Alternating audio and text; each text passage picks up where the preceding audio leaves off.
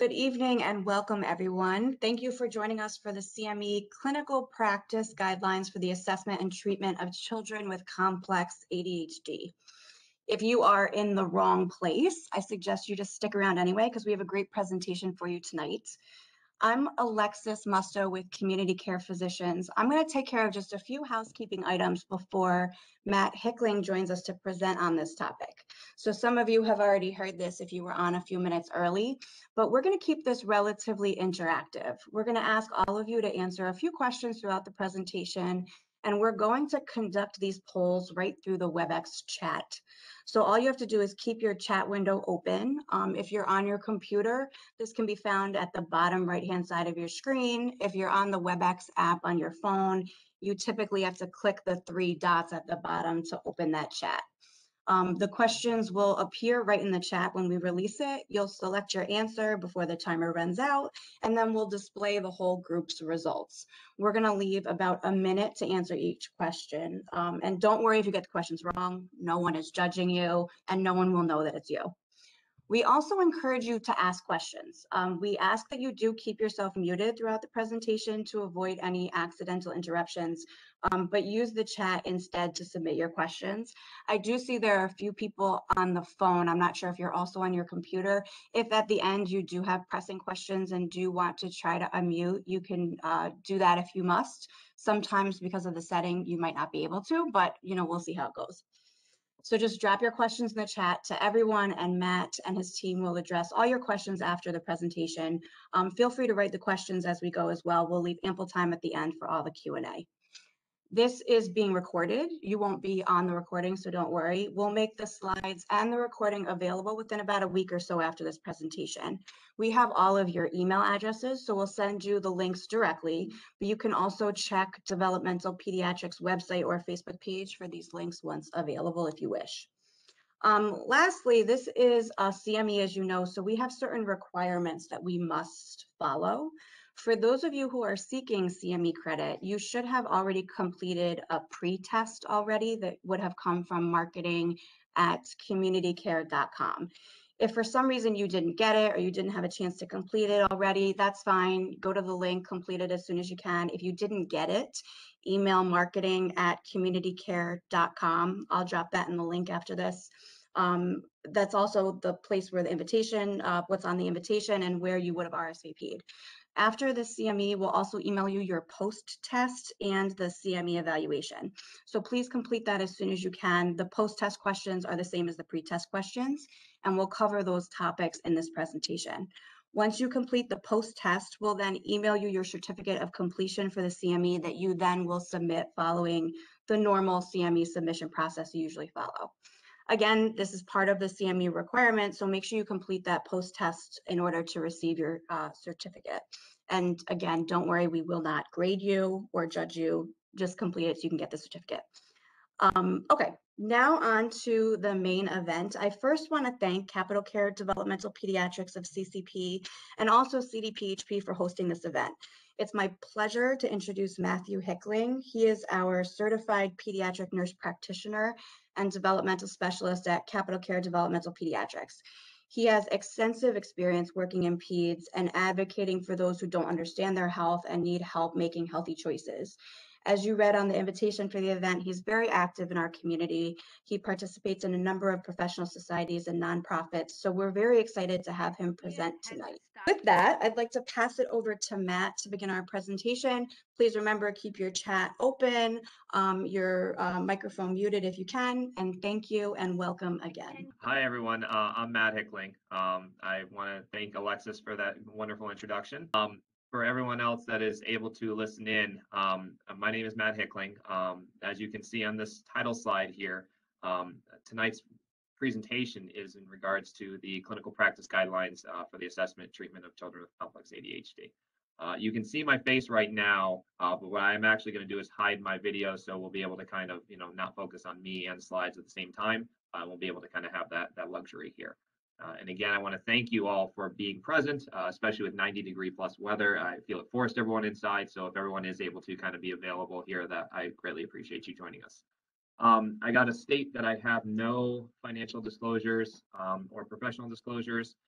as well as we're not really going to be discussing any non-FDA approved drugs this evening.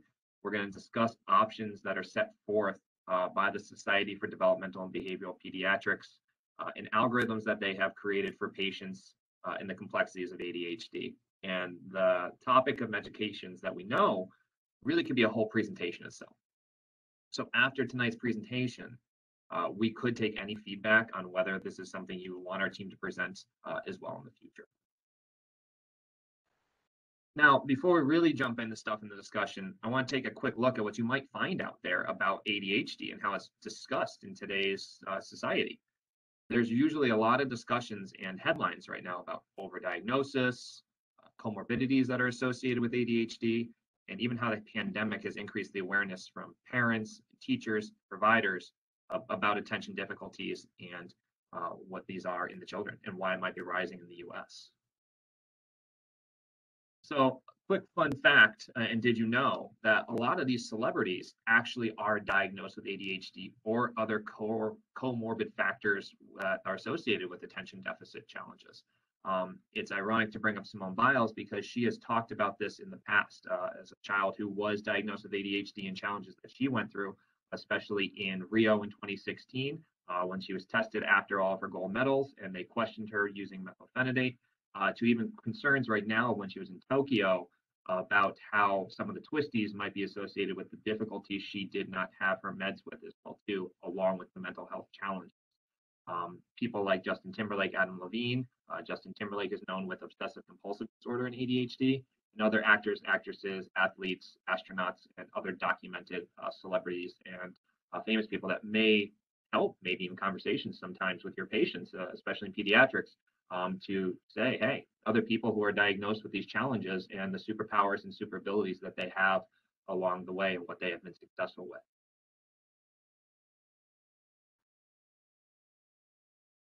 Tonight's learning objectives are to review current comorbidities that are associated with the diagnosis and treatment of ADHD and to provide really a brief understanding of what treatment for the complex ADHD entails based off of those Society for Developmental Behavioral Pediatric algorithms and guidelines, because it is very vast and complex. We're trying to give a brief outlook of how this may be helpful in some of the primary care patient management plans and integrating that knowledge into the diagnosis of these children with ADHD. So part of that is going to be us going over a couple case studies as well, based on the referrals to our practice and how it can be beneficial in your approach to management, and what other resources or education are available to you as a provider in these families.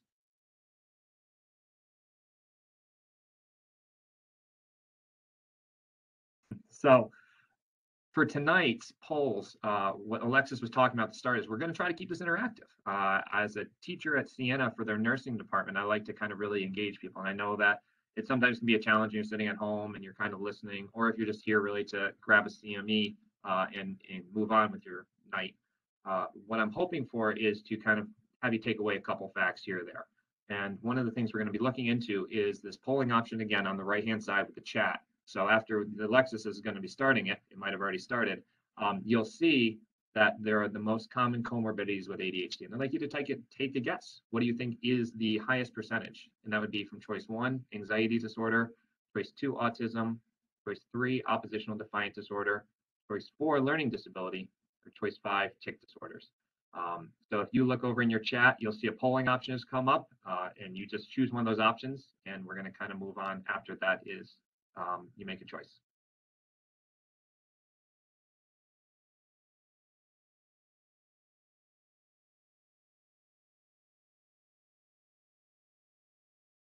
We have about 20 seconds.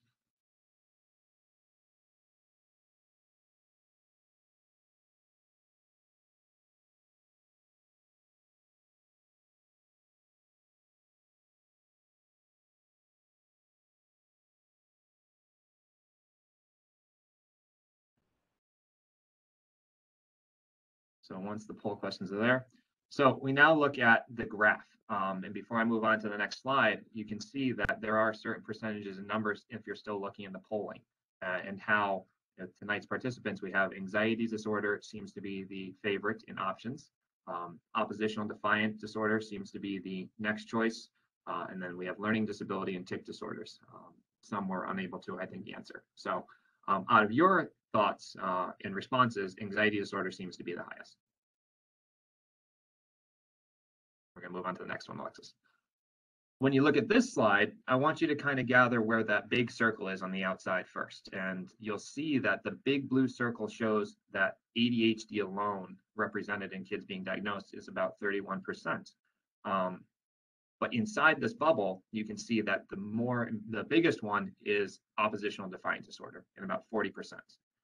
There is anxiety disorder close by, but it generally ranges from about 15 to 35%. This was from a study that was more in the early 2020. So I'm sure without the pandemic and other factors, there probably could be a reevaluation, and I'm sure we'd see an increase, especially in today's world. You note other things like tic disorders being 11%, mood being 4%, conduct disorder being 14%. Autism, in other regards to when you're looking at stuff, has about 25%, but if you're looking at it as a diagnosis from our end, if we have a primary focus on autism, about 50% of those kids will have associated ADHD behaviors and challenges as well too. So the big part, again, oppositional defiance disorder is the biggest comorbidity factor you can see with challenges and oppositional behaviors in kids with ADHD.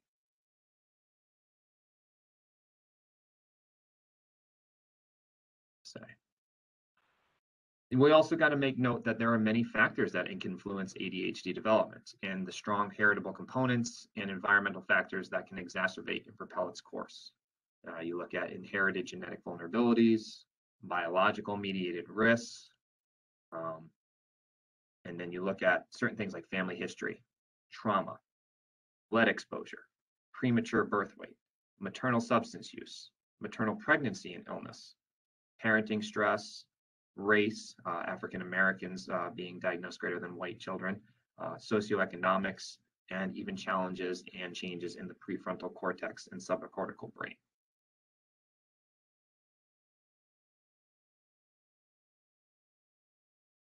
You may be aware that in 2019, the American Academy of Pediatrics updated their clinical practice guidelines for the diagnosis and evaluation and treatment of ADHD disorders in children and adolescents.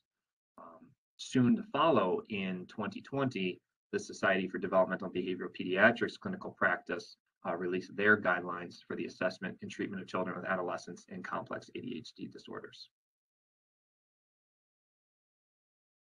That is a big part of what we're looking at tonight, is saying how the American Academy of Pediatrics provides these baseline ADHD guidelines. However, complex cases tend to need more than this.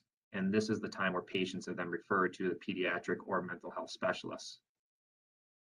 But looking at those breakdowns in the AAP, you can see that the population diagnosis generally a focus in their report shows all children in ages 4 to 14 presenting in that primary care setting, generally for the first time, with academic or behavioral problems and those symptoms of showing inattention, hyperactivity, and impulsivity, meeting those criteria on, diagnostic observations and gathering of information.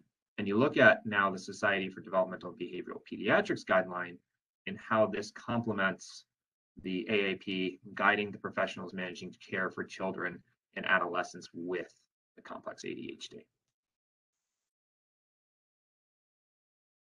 So I'm going to have you be interactive again. And this is now kind of specific. It might have been close to a question, hint, hint, you might have seen in your pretest of what complicates the evaluation and treatments for a patient to be considered complex ADHD.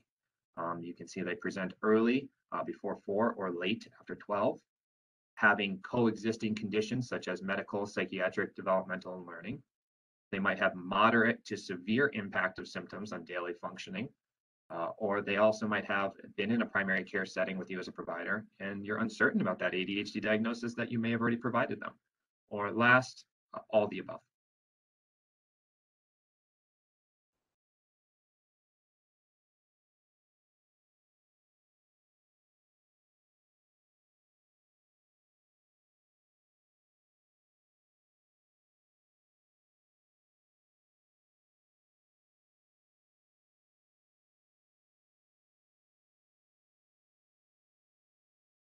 seconds.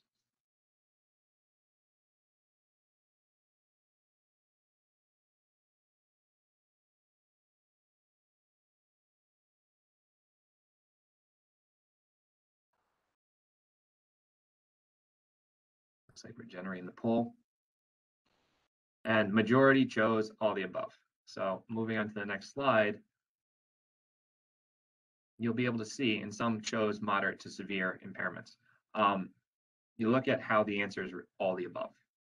Complex ADHD is really when these children and adolescents have one or more coexisting conditions, as we're describing and trying to pinpoint, and complicates overall the evaluation and treatment management for their ADHD. So based off the guidelines, their goal is to focus on how some of these ADHD components and other comorbid factors can develop and be present before the age of 4, and even have a presentation after 12, and also what complicates maybe that easy diagnosis of an ADHD and what other variables can come into it. Looking at co-occurring conditions with developmental and learning issues, other coexisting medical diagnoses, or even psychiatric diagnoses. A big teaching point that I usually talk about with most of my parents and families is how to self-evaluate in their settings of where they see it really is a moderate to severe functional impairment, and how that plays into a big factor in school, home, recreational activities, and where they find that it is impairing them. And we're going to discuss functional impairments a little more in depth coming up. Your diagnostic uncertainty, whether we feel that it is meeting those DSM-5 criteria, or there are some things that are challenges and we can't really pinpoint right away, or we maybe did make the diagnosis and commit it, but we're finding that there's an inadequate response to this treatment. You'll see that about 70% of children with ADHD will have at least one coexisting condition. 16% of them will have 2, and actually 18% of them will have 3. In the current practice model put forth by SDBP, there's 2 big areas that they primarily focus on. And one is on functional impairment to improve long-term outcomes. And that is really looking at the impairments such as problems with completing tasks at home, participating in school, following rules in the communities, even getting along with friends, and how these children are at an increased risk for not doing well at these tasks into adulthood. They focus in the SDBP model of treatments for these children on functional impairments and helping them develop the strategies and improving the areas that can help in changes in function over time, and looking into the next part of focusing primarily on the psychosocial treatment as a foundation for the treatment of complex ADHD. And you can see I put that in red because that is a big focus of their guidelines, and how these are really to address the impairments in an adolescent, again, focusing in school, peers, family members, and again, focused on the long-term outcomes. Other areas that help in the practice model are shared decision-making with these patients and these families, interprofessional care, looking at it from all those that are treating the primary role in making decisions about their ADHD, looking into multimodal treatments or even evidence-based psychosocial interventions. And those interventions that are found by the SDBP to be effective are really in treating the complex ADHD of parent training on behavioral management, teacher training on classroom behavior management, and peer interventions and skills training, primarily more in the older children. They hone in on some interventions that are not scientifically effective, that they recommend should not take place over those. Some that you may have found success with. So again, this is just per their guidelines. It may not impact your practice treatment, but some practices have this. The interventions that are not scientifically effective would look at play therapy or cognitive training, neurofeedback, and eye track training.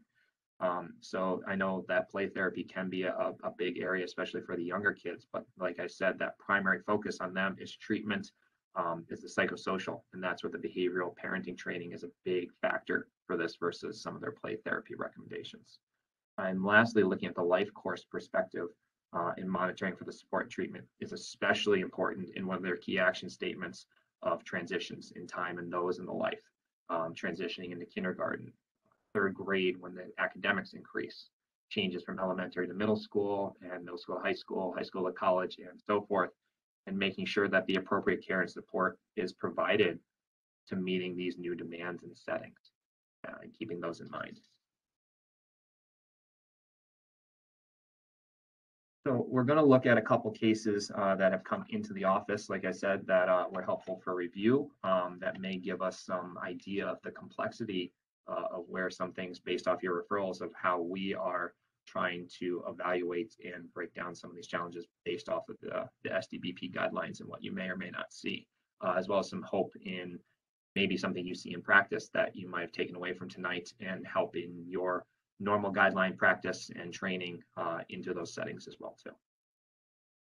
So our first case is a male who I sometimes refer to as Tom, who's 3 years and 6 months.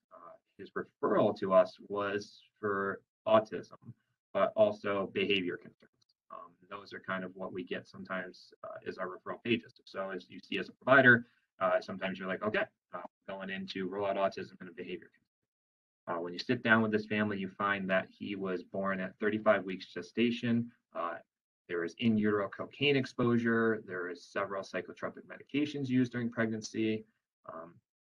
The guardian is unsure of alcohol and other illicit drugs, and showed signs of drug withdrawal a few weeks after birth. They were discharged directly into foster care for the first 4 months, and then after that time, they were living with an aunt. But at 12, they were then placed with the grandmother. And after that, grandmother recently had him evaluated by early intervention, led to speech therapy around the year old, and then transitioned into the Committee on Preschool Special Education, where he was immediately placed into special education with speech therapy and other services. He's continued with speech therapy and his 12-month programming. Since that time, there's been ongoing delays in language skills, but there have been improvements where he's now speaking in 3 to 5 word sentences and pointing to wants and needs. He enjoys playing with the cars, the puzzles, the blocks, but he's not really engaging in imaginative play and avoiding playing with others, and some improvements, again, since starting school. Behaviorally, you'll see that there's high activity level and increased impulsiveness, led to safety concerns in the setting where he's eloped, he's hit other kids, he's been yelling and screaming at times where they're trying to move him and transition to him, and even challenges with emotional regulation. On to the next one, Alexis. The goals then for us being referred was for a specialist approach, and we're looking at certain things like determining that DSM-5 criteria and have they been met, determining if this preschool age child is really demonstrating inadequate responses to prior behavioral and educational treatments, identifying if there are major symptoms and impairments in more than 2 settings, and possibly even ruling out any alternative causes for symptom impairment, something like trauma that seems to show in Tom's history. We're going to be looking at screening for any of those comorbid conditions, the emotional, the behavioral, and any developmental conditions of autism, learning disorders, or language disorders. We're going to probably be trying to use some questionnaires, Vanderbilt's, Connor's rating scores. Sometimes he's a little young, but if it was more of an anxiety-based question, we'd look for scared forms, and how we also can collect these from further educational recreational settings. Other parts to add to this case is that even though we have the IEP, the IEPs, as you know when you see them, sometimes do have enough information, but they can also be a little outdated or not even complete, like the CPSE one. Thankfully, this one was very closely done to the time I had been seeing this patient, but there was still other information that we felt we needed to verify to can move forward. Some ideas though that might help in not having our approach, but in your own practice guidelines or practice model would really be having some toys in your office if you already don't, that might think of some free play for certain age groups. For us, we use blocks and we use some other cars or toys that help interact with the kids and try to engage them. Spending some observation time during your session, if you have that, to be able to kind of observe while chatting with the parent or conversing with the child, and even using some structure-led tests. Again, these are just things that if you don't have them in your practice model already, some recommendations. You might have your standard questions you ask when they come in for a certain age group and how you get responses from them, and see if there's any atypicalities to those. But some of these may be helpful in saying, hey, there might be an evaluation of some sort in your future where you might have some challenges that we see with impairments. So those are some things to look into. The functional impairments that I was describing and what we're looking at in per SDBP models are seeing where are these challenges in those areas of academics, early learning, where you can see if there's underachievement and early learning achievement, or any identifications or red flags that show up for those co-occurring learning disabilities. How is their social interactions with parent and child interaction problems, difficult peer relationships and other social issues, self-concepts, so low self-esteem, and activities that might be suboptimal with community participation and having an increased risk for accidents such as injuries, if they're older, driving, and so forth. When we're looking at Tom in exam now, considering those things of areas of functional impairments and some of those specialist approaches that we're looking into, we saw delays in multiple domains of development. His free play, first, he was initially hesitant. He didn't want to come out from behind grandma, but kind of getting on the ground and trying to entice him. He casually engaged with the toys when I kind of stepped back and let him come to the table on his own. He was generally quiet. He tried to avoid eye contact most of the time, but eventually he did demonstrate some functional play, but there really wasn't some complex imagination going on. And eventually, after we got settled, he began to run, climb on the furniture, and get a little more comfortable with being hard to wrangle in for evaluation. I saw that his cognitive skills were ranged between about 18 to 21 months, so we're seeing some of these cognitive abilities be delayed, even some of his motor skills being below age about 15 months. Like I said, he was initially needing some comfort before he started using the single words and short phrases. There was a mix of words and jargon, and when we really tried to entice him with me and grandmother, frustration really set forth when he couldn't be understood. And then at times he would be very diminished in his attention and behavior. He kind of would throw the block sometimes when I tried to push him to make something, or he would even try to do it on his own and not build the certain things I was trying to get him to follow along with. So transitioning him from one activity over to the next, because he found that a car was his favorite thing and kept crashing this into other stuff and was very loud during this time as well too. So my question to you, and this will come up in the area here and based off of this case, is, what do you think the diagnosis for this child might be? On top of, and this is more of an initial along with that. Do you think that he meets criteria for ADHD? Do you think he has anxiety? Do we think there's autism involved here, disruptive or oppositional behavior? Or do we feel that the overall picture shows the multiple comorbidities and how those really impact a lot of things here for Tom? So that's my question to you in the poll that I'd like you to take a look at.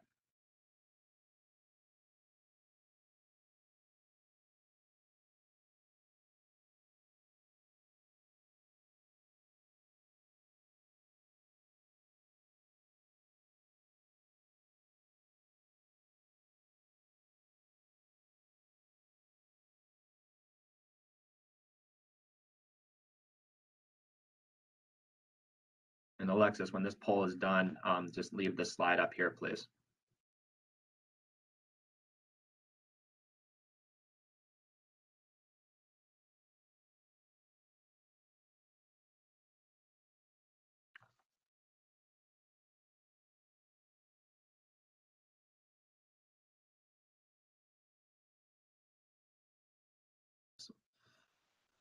Looking at the poll results, if you can see, majority chose multiple comorbidities. A few chose ADHD, some chose anxiety, and some did feel autism could be representation here. And staying here, Alexis, you see that a lot of these challenges that we're talking about, the multiple comorbidities, can really impact something like we were describing earlier. Where's the hereditary part? Where's the biological? Where's the environmental, the traumatic?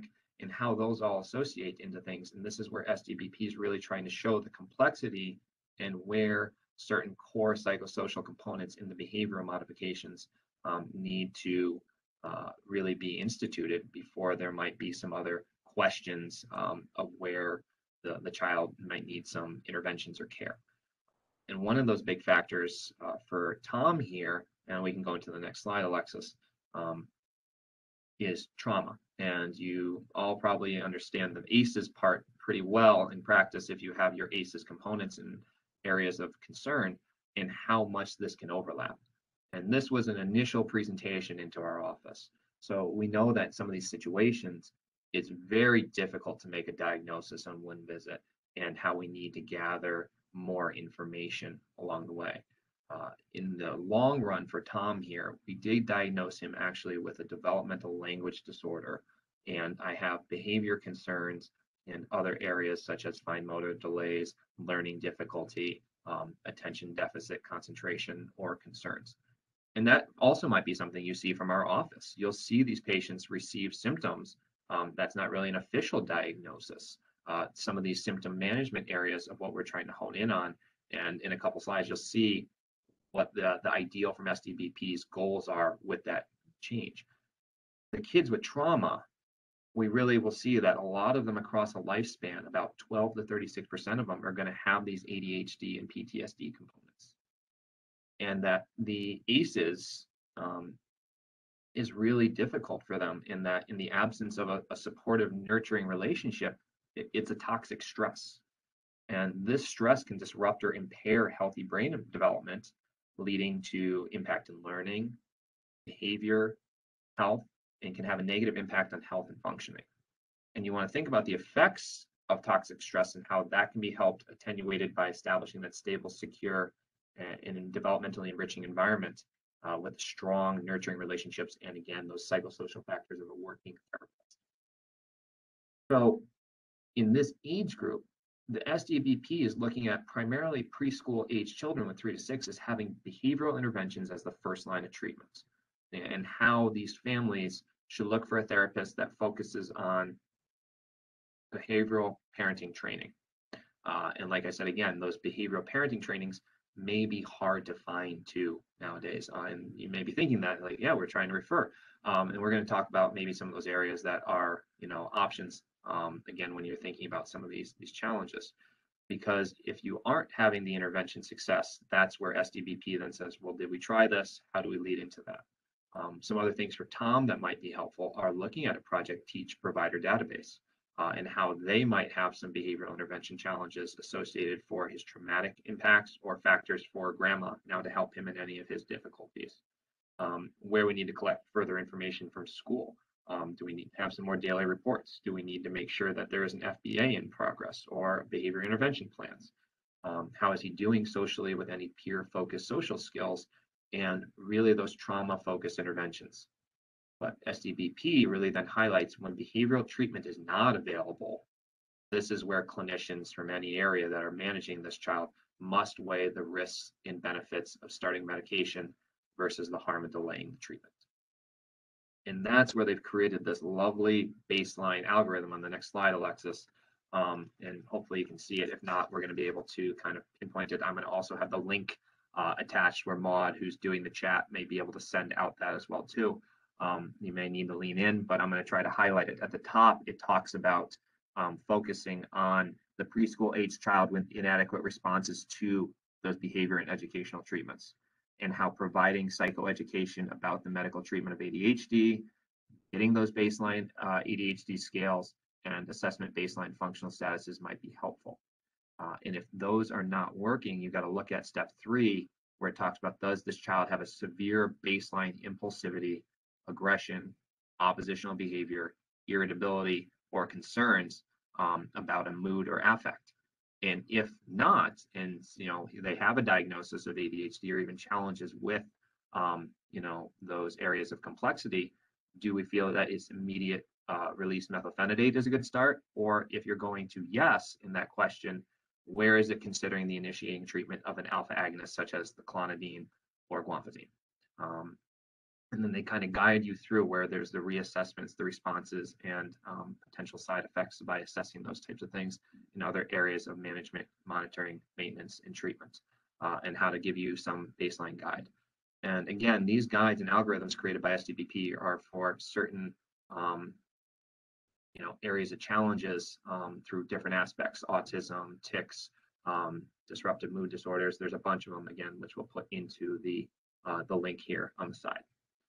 So this was a pretty complex patient who we discussed where there are areas of where further management and education might be needed from our end and to gather those. So for us, after this patient came, my goal was to continue to further manage him and look at him in the next 6 months and to get information from school by having some weekly report cards, by to be in contact with the school if they can provide me information through emails or phone calls every couple months once he's starting and kind of figuring out a more, collaborative group setting for managing Tom going forward. So that is the end of case 1. Case 2, we have a little older patient who's Jacob and is an active 7-year-old and recently diagnosed with ADHD. He's one of those ones that we talk about who's referred to our office for ADHD and something more. The primary attempted methylphenidate 10 milligrams daily one month ago, which mom claimed that was being administered about 8 a.m. daily. It was limited appetite during the day. There was no difficulty with insomnia. Mom notes that his impulsivity got worse. He was getting in trouble in school for meltdowns. He's yelled, he's fought, he's damaged classroom property. Mom states he'll come into her room in the night because he's worried there's a bad man in the house. Mom claims she stopped the meds 2 days ago, and there's been a decrease in his anger. For Jacob, we did a scared for the anxiety, and we also redid his Vanderbilt scores to see about reevaluating if that, confirming the ADHD diagnosis and what areas may or may not need to be addressed. We found that the Vanderbilt was positive for hyperactive impulsive symptoms. The scared was positive for anxiety disorder, separation anxiety, and social anxiety. We confirmed his prenatal history was negative for maternal illness, maternal substance use, and confirmed he has no perinatal difficulties. His overall development is normal, and found that his academic achievement has been good until this academic year.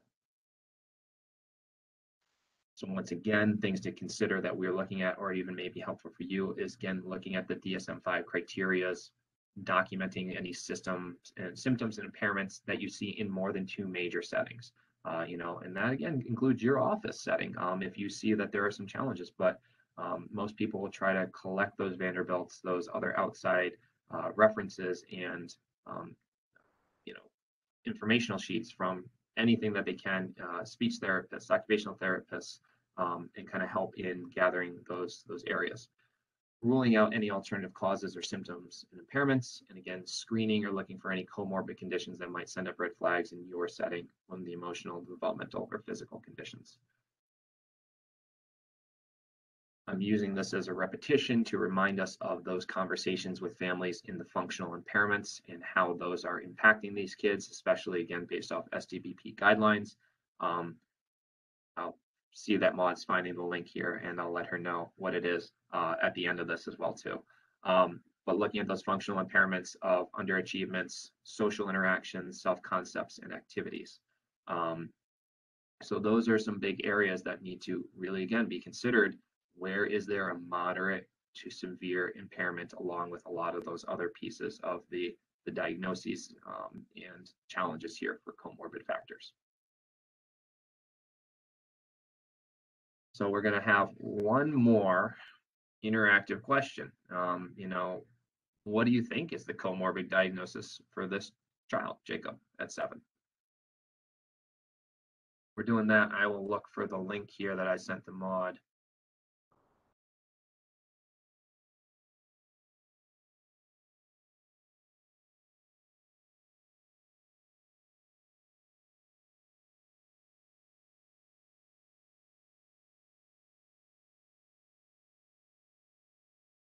Which I'll be posting in the chat.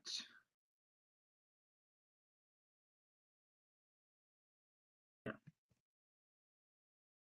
So that link I just posted right now should have everything you need for the algorithms of everyone.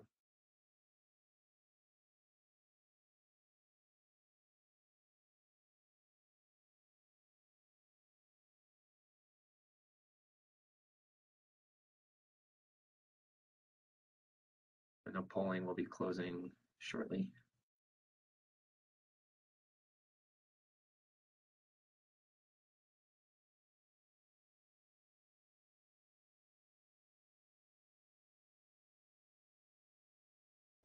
All right.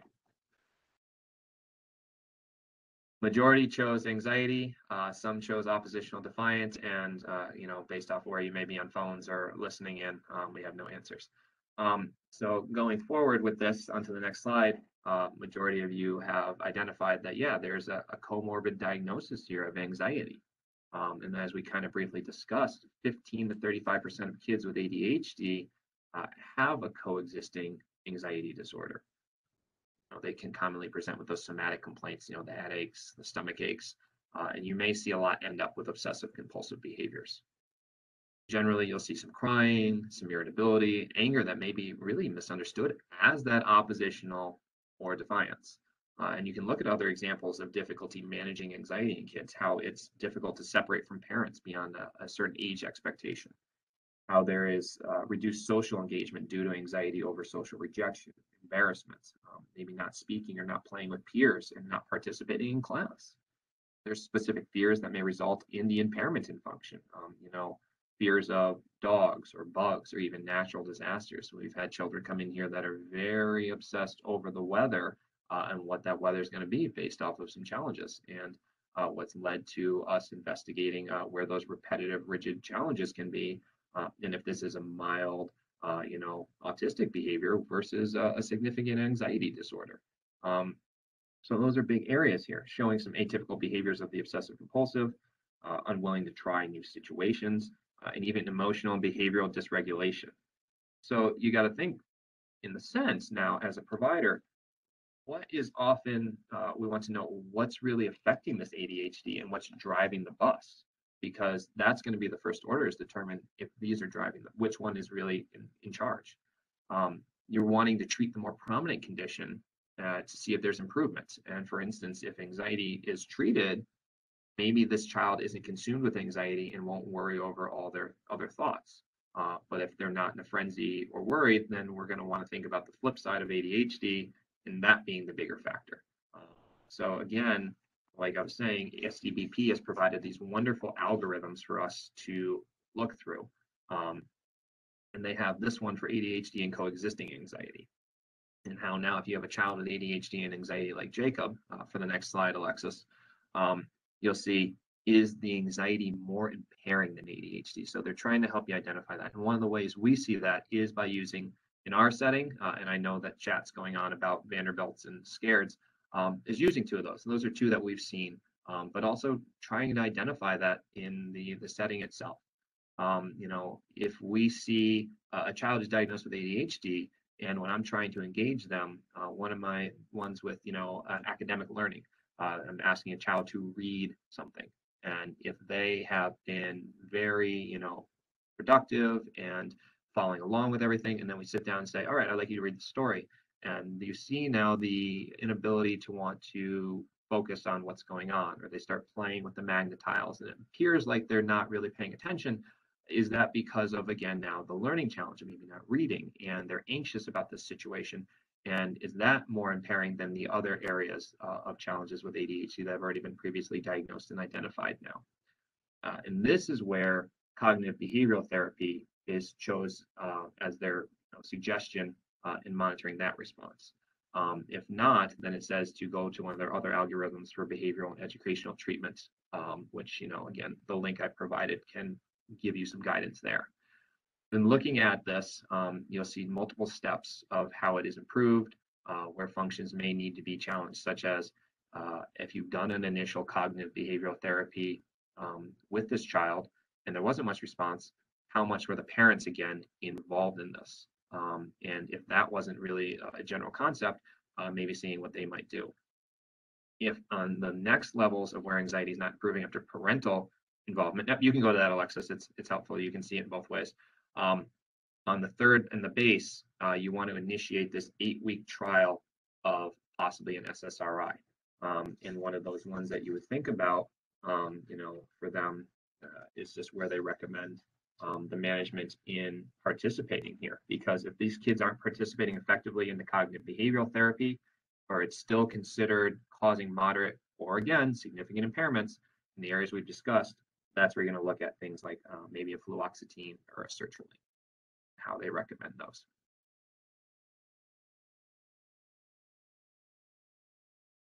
So a lot of people are asking, I think, about community resources, and there are difficulties today. COVID has definitely increased a lot of these challenges, and teachers, want to help as well too. The community wants to help. Sometimes we're looking at what other outside resources are going to benefit for the psychiatric or mental health components. A lot of times, I like to remind people to look into the county mental health clinics. Again, not for the child, because a lot of these areas of kids that we're seeing challenges with, we've got to focus on those behavioral parenting training. And that's where some of these county mental health clinics do thrive and have those opportunities to reach out to parents more and help in some training. Again, there may be some wait lists based off these areas, but there are, availabilities if you hit the right opportunity. Looking at non-for-profit organizations, Northern Rivers, BHSN, St. Catherine's. Again, may not take a child based under 5, however, looking into areas of parent behavioral training and that core primary component of psychosocial. Using those school counseling services, if you can reach out to a school counselor and saying what challenges have been met, are you guys doing some social engagements? Are there areas or people that you may know in the private sector and how that might help link them to a private therapist outside of school? I'm going to have a sheet here we'll post as other references for private therapists and kids with challenges with ADHD, and where it might be helpful for parents when they go into this of saying, what homework am I getting from these people? Is there something that has been helpful for me to learn in these areas of difficulty, and what other checklists might be beneficial to them? The option for community care has blossomed over this last year, and we can't thank them enough for having a really strong integrated behavioral health team that has been available. And if you are unable to have that kind of referral, we in community care do have that option. So if we're coming here to rule out something, we have the ability to refer patients to that behavioral health team, which is doing a lot of different areas of behavioral health. Again, parent training, cognitive behavioral therapy, and trying to manage a lot of these difficulties. And then again, I always remind providers to look into the Project Teach opportunity, and for us, filling out KEEPS forms to help with families going further. We're going to have some strategies, some apps, some books, and some other things that are going to post as resources along with this webpage underneath for opportunities to look at for families. Anger, anxiety, and where these things may be beneficial to them is helpful when you're suggesting things to them, because apps and QR codes and a lot of podcasts are really what a lot of families can find some success and benefit from too, based off of some physical manual community resources. So, highlighting a PCP approach when you're looking at these cognitive behavioral challenges and trying to break down the comorbidities, we're looking to say, screen broadly for these coexisting conditions and any of those functional impairments, and trying to really pinpoint where you see a mildness to this versus where you see those moderate to severe challenges, and trying to help parents or maybe realize some of those areas that you may see that they're unwilling to say, like, oh, my kid's just a boy, or, she's just, she's a little crazy. How those areas might benefit, making it more visual for them. Consider which one of those may benefit from a comprehensive assessment, and if unable to, and you need, refer to us as a specialist with some of our appropriate training and expertise.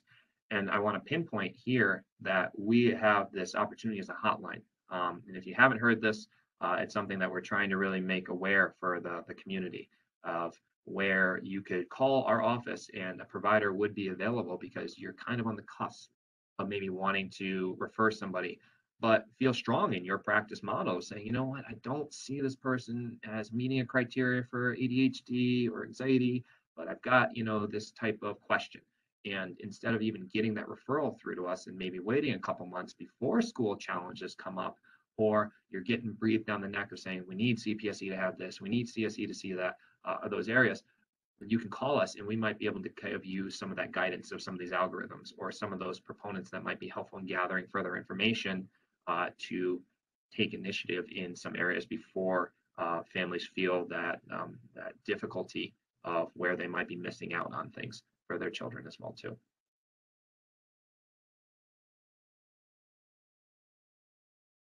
The last key initiatives and areas that they talk about with the SDBP guideline is advocacy and future research. They focus on highlighting the need for addressing many of these systemic barriers and delivering the optimum care for the complex ADHD patients. They know there's financial barriers in limiting the access to those that have expertise in the assessment and expertise in treatment, and even really having consistent communication between all the individuals that care for the child. We know it's hard. We know that there are challenges in our days, and there's a lot of time that we just cannot get to some of those conversations immediately when we know that it might be helpful for some families to have that done as quick as possible. And we understand the delays, and they understand those delays too. They understand that the inadequate expertise sometimes from primary settings to begin that process, and they recognize that these complexities really can be challenging and know that they require a referral. There's limited number of subspecialists available in this area in coordinating those components. There's limited resources with the education system and to meet the needs of high quality complexity screenings, assessments, treatments, monitoring of complex ADHD.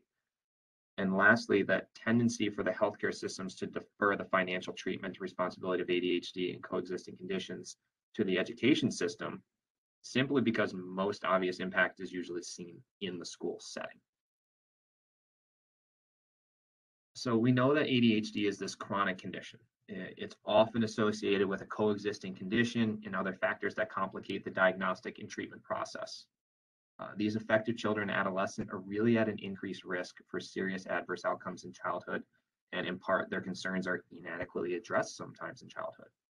The guideline is to provide recommendations for the key aspects of assessment and treatment of children and adolescents with complex ADHD, and highlight these areas of advocacy to address problems and assess the recommended services and areas of additional research that are needed for our gaps in the knowledge of these kids.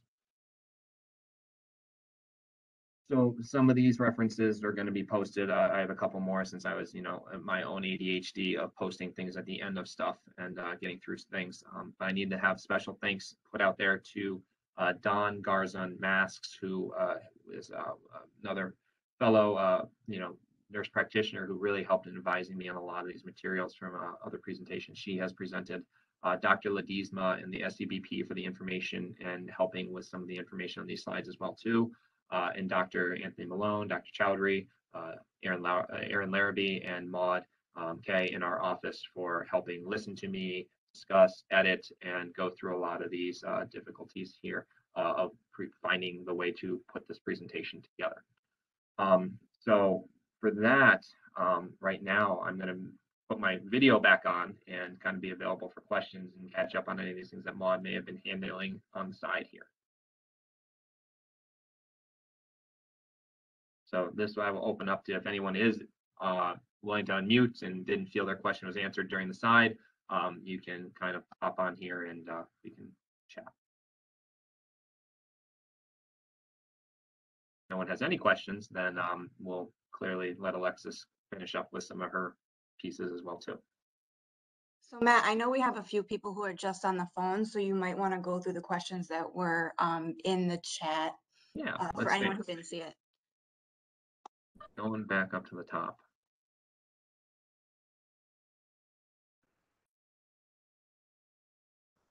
Let's see. Dr. Snackenberg talked about, do you think the school's environment are overdiagnosing oppositional defiant disorder? Do I think the school's environments are overdiagnosing? I think that falls in line with a lot of concerns of where you're seeing the articles of people overdiagnosing ADHD as well too. I think that people may jump to a diagnosis and feel that pressure in some settings based off of certain behaviors and challenges versus collecting information, sometimes describing that we need some more to the complexity of this. Take my first patient there. If people just jump to the conclusion that his, unwillingness to look at me or play and find himself hidden away from people, people might think about that as the autistic behaviors right away, and then say he's got autism and then he's got ADHD on top of it.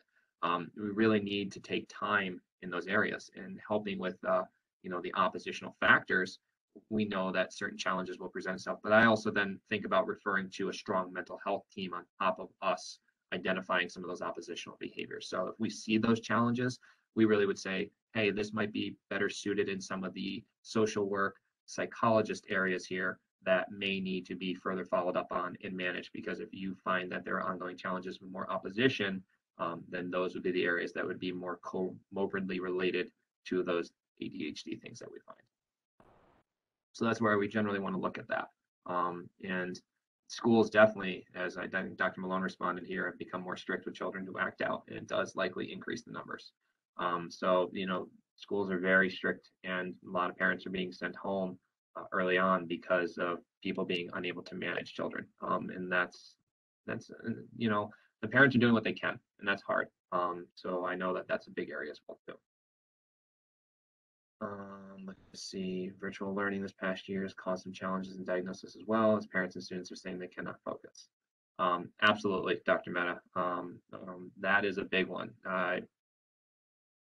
When we come in and patients are coming through with the virtual, that's where you got to look at those components of gathering enough information. You know, even if the school's saying this, how does this kid do if we were in a recreational setting? You know, if he's done soccer, if he's done baseball, or if he's done other things that have been challenging in other areas. You know, how does that attribute to some big areas? And even when you see them in your setting, how is that if you're trying to have them in a structured 15-minute check, the amount of times they touch things, check things, run in and out the doors, and move all over the place. So the virtual learning component has been challenged, but also has heightened some parents to kind of bring it in for bringing awareness to that, versus where they may get lost in a classroom of 20, 25 kids and not be seen until that third grade environment, where they might finally start to say, whoa, this challenge with learning has been associated with this person not following through on some of his attention because he's just been sliding under the radar for a couple of years.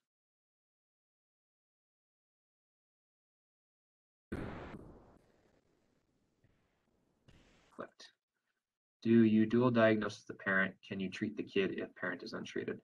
In our setting, we wouldn't, because of being pediatric and out of my scope of practice, because of not being in a family practice setting for myself. If you're a family provider, I'd say that'd be something to look at in your components of where those family settings might be and how much you know, heritability it is with the genetic components. So I'll answer that. What feedback should primary care get from the school's response to behavioral intervention graphs? We usually get nothing. Trying to catch up on these side things, everybody, I apologize.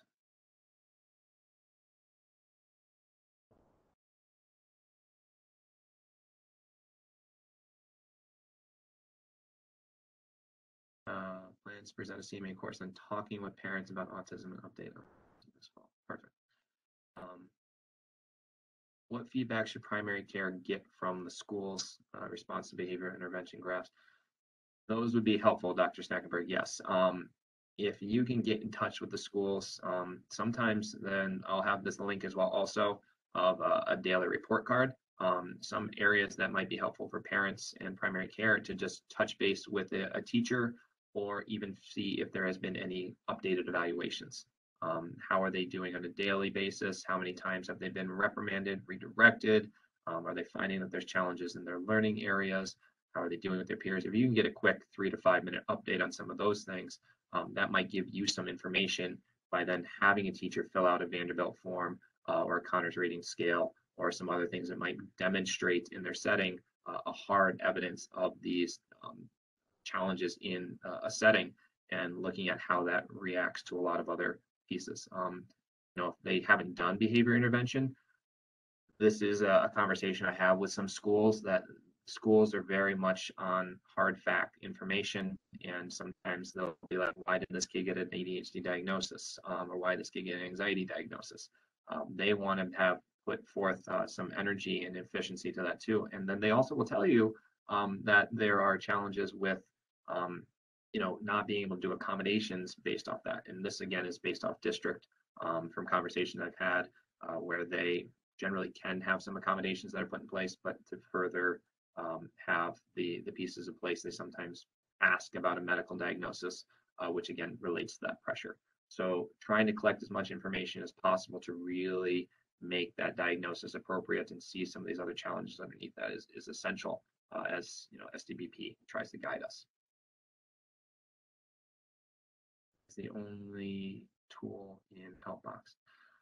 It's not the only tool, but it's something that we use. As Maud says, the report card can give you good info, but in our office, we use the Vanderbilt a lot because it is a quick initiative to see a checklist of more of the characteristics of ADHD and how they pinpoint with oppositional behaviors, mood conduct, anxiety, and some learning difficulties. So a lot of those proponents that you'll see as comorbid factors and how they can kind of give us a brief insight. Does that mean that's the overall picture of this child? Absolutely not, because sometimes I see heightened inattentive kids with nothing with anxiety on the back of this page. But when you see them in presentation, the showing is that this kid is more anxious, and you look at the undertones of some other information collected from school settings of what they respond with or write in how it's more of an anxious behavior versus an inattentive behavior. So that's a part of where you might need some of those areas of interaction in your practice model of saying, how can I really engage this kid? Or asking the parents certain questions that might heighten their availability of like, is your kid the one going into a toy store that is impulsively is just grabbing this toy and gets distracted by something, in particular? Or is your child the one that when you're in the toy store is going up and down every aisle and then makes their toy decision and then suddenly gets in the car and goes, oh no, that's not the toy I wanted, and wants to go back in and get something like that. So trying to gather some other areas of information or questions can be helpful in just a simple engagement here or there for 5 to 10 minutes. Will these slides be emailed? They're going to be posted, I think, and emailed versus where they are. Alexis, you might be able to speak to that one quickly. Yeah, we are going to email the slides to everyone who attended, so keep an eye out for that, but we're also going to post them on Developmental Peds' website, on CCP's website, and social media, but we'll send you a direct link to the slides, to the recording, to the resources and all of that stuff, so you'll have all the links that you need. Yeah, and I said we'll post some of these resources. If you are looking for some other information too, magazine like Attitude, Attitude magazine is a good one. And there is a great YouTube channel by a guy named the ADHD Dude. And he's wonderful. He's a licensed clinical social worker. And he has a wonderful channel that breaks down a lot of pieces with executive functioning and those types of challenges as well, where everyone can look at that and where ADHD components might be some more complexity. And he's broken down some of these things based off SDBP. I just posted a link for his YouTube channel. Can you share a behavior package form tools we can use in office? You were right on page with me, Dr. Snackenberg. There is something that I'm trying to work on with areas that might be helpful for gathering of information. So we're going to have that proponent hopefully coming up where you can say where we can gather pieces like school forms, Vanderbilts, and kind of like I think you were implying a checklist of ideas of what to collect. Yes, I am already on par with trying to identify those things for you to make it very easy to help identify some of these comorbidities, and if need be, share that information with us if you're calling on the hotline or referring over to us as well too.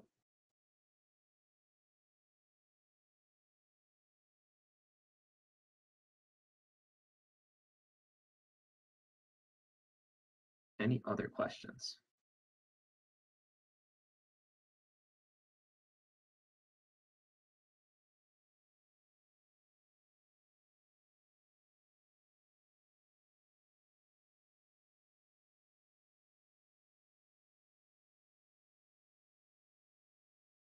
Do you have a template for ADHD consults for when you're looking at, I guess, Dr. Matt, for what you're looking at for breaking down for a consult, like sending it to us, or for outside type pieces, information that way?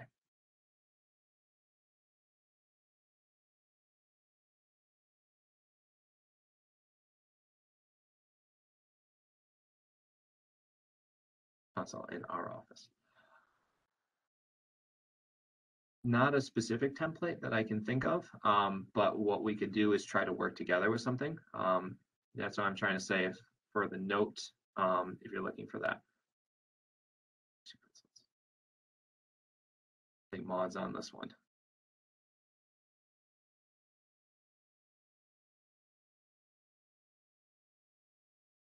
Waiting to see if Maud's typing anything. Sorry for all those that are watching me watch a chat.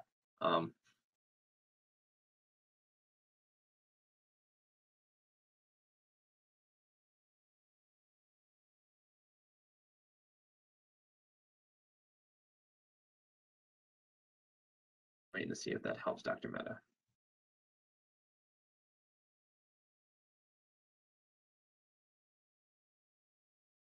Perfect. And yes, there's some areas that we could help out if any of those things would be appropriate for adding into your pieces too. If you wanted to chat with me or Maud or Dr. Malone or anyone else here in the office too, Dr. Mehta. So if you wanted to, we could have another conversation about that further.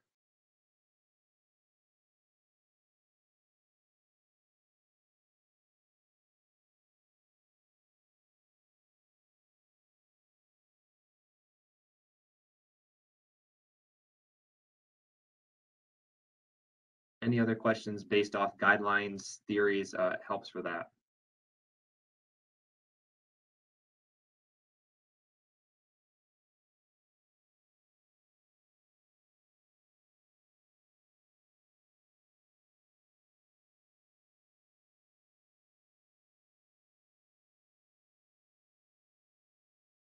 Looks like things might be slowing down over there, Alexis.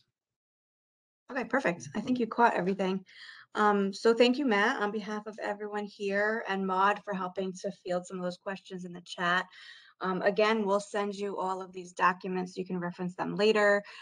In the email that we're going to send you, again, it will have the post-test, the CME evaluation that you have to complete.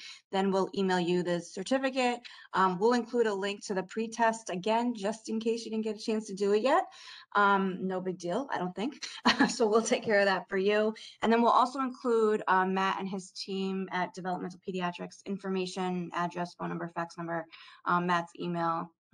I'm sure you have no problem with that, just in case you need to reach out with any questions. So we will put you all in touch with each other, get you the slides, and we really thank you for attending. We will have future CMEs, so we'll keep you on our list of people to communicate with. And I think that pretty much covers it. So thank you all for attending. I hope you all have a great rainy evening. It's raining outside? It is. Glad that the weather brought everyone inside then to be here. Thank you, Alexis. You didn't hear it raining up on the roof? No, I was so focused talking. I apologize, everyone. I'm sorry. And thank you again for everyone who really came tonight. I really appreciate you taking the time out. I hope that this information was helpful.